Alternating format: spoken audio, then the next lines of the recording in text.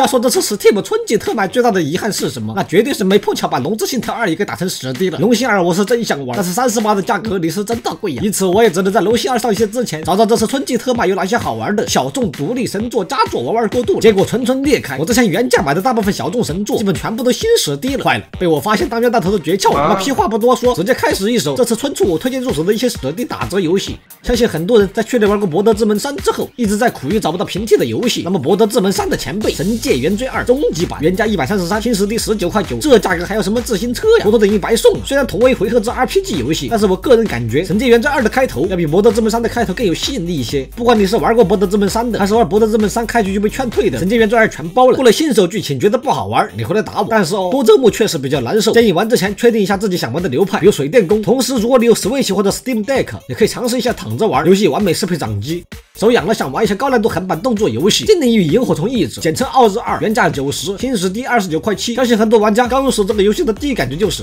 这么唯美的画风，这游戏一定很简单吧？这么漂亮的风景，这个游戏一定是个逛街游戏吧？这么和谐的剧情和动听的 BGM， 一定非常适合我这种刚满18岁的青春阳光腼腆小正太吧？不愧是传说中的第9艺术呢。玩过之后，你只会觉得这是一款会让自己承认自己是真菜的游戏，因为你找不出来游戏的毛病。给大家3点建议吧：记得关掉 Windows 系统的连字键，最好用手柄玩。通关之后别 emo。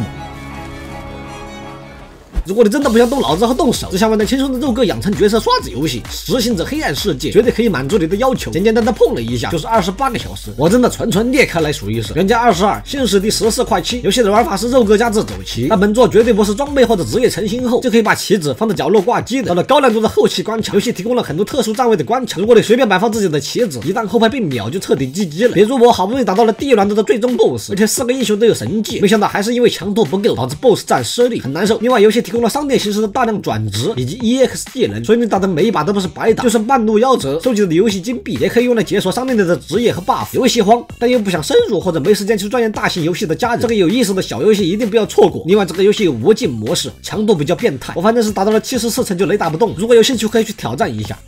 最近我 Steam 库里边一个极度硬核的生存游戏突然诈尸，几天没啥动静，突然发一个公告说要继续开发了，那就是实境求生，真的超级硬核，而且还是国产的，原价49，新10D 32.8块。推荐喜欢硬核生存的家人可以搞一下。如果你喜欢硬核，但是不知道自己能不能 hold 住，也可以体验一下它的免费 demo 试玩。那么这个游戏到底有多硬核呢？我来简单举个例子，你就知道它的开发商有多丧心病狂了。在正常的生存游戏里，你要找把石斧，是不是找个石头找个木头就 OK 了？但是在这个游戏里，你要找把斧头，你需要先找到一个原石，找到一个片石，然后左手拿原石，右手拿片石，块硬度够强的玄武大石上，用你的原石把你的片石制作成石头刀放一边，再找一块同样的片石，用你的原石把你的片石制作成石头刀放一边，接着找到一个条状的石头，用一个原石把条石打磨成石凿放一边，再随便找一个树枝，用石头刀把它砸成木棍，拿出你的石凿，拿出你的木棍，在木棍的末端凿出一个洞来，最后把你的石斧片砸进斧柄里，一把石头斧搞定。